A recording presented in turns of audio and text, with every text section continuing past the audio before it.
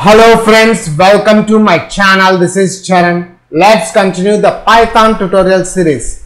Now in this video tutorial I will explain what is the difference between pop item and pop function in Python. So let's start the tutorial. And the command is py, my file name pop item and pop.py. When I click enter, notice the original dictionaries. This is our original dictionary.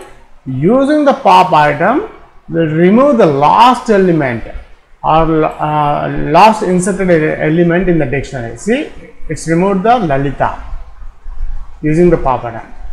Now using the pop function, when we want to remove particular element in a dictionary, here I have removed the James from this dictionary. See, the output is without James we got here.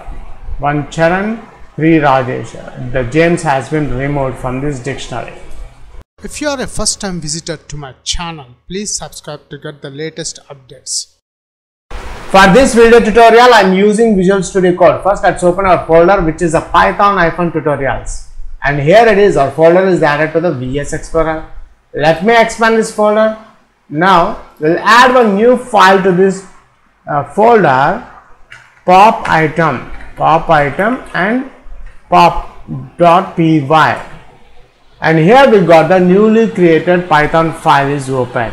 Now my aim is, what is the difference between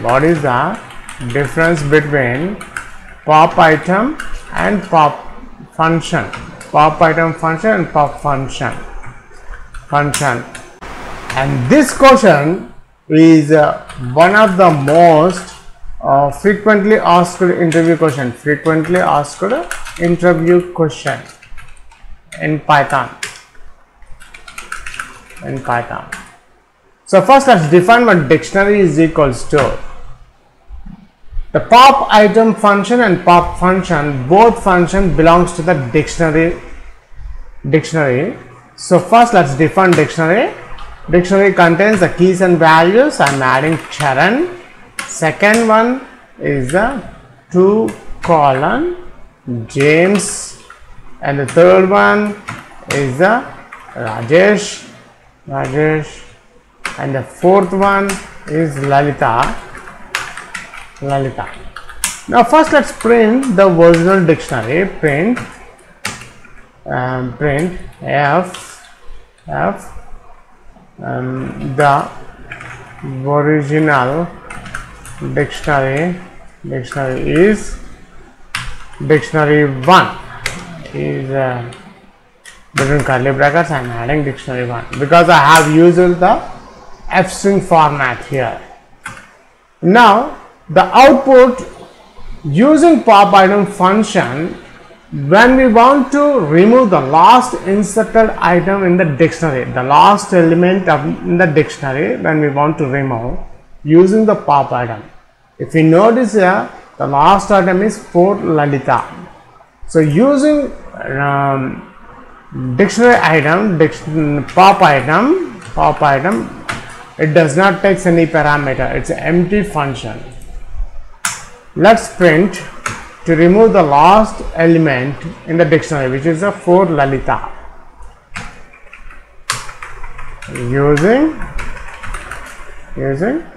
pop item function dictionary 1.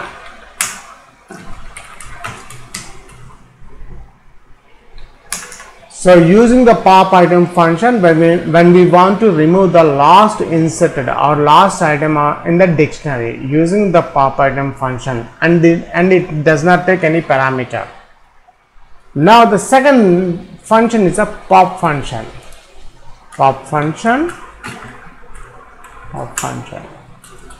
Let's define dictionary 2 is equals to, let's copy this one, dictionary 2, instead of writing the same thing, let's copy this one. This is dictionary 2. Now we'll use the dictionary 2 dot pop function. This pop function takes the integer value, which is the index of the a dictionary. For example, the pop function is used to remove a particular element in a dictionary. For example, here I want to remove the James. For example, James. 1 is Charan, 2 is James. So here I am adding 2. I want to remove the second element in the dictionary. Let's print the output. Print using pop function comma dictionary 2. That's it. Now let's save this file. We'll check the final output of our application. Go to view, click terminal, and here we got the terminal. We'll check the final output of our application. What is the difference between Popitem function and pop function, when to use and how to use?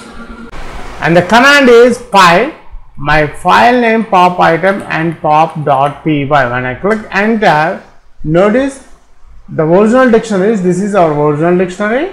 Using the Popitem, we'll remove the last element or last inserted element in the dictionary. See, it's removed the Lalita using the Popitem. Now using the pop function, when we want to remove particular element in a dictionary, here I have removed the James from this dictionary. See, the output is without James we got here.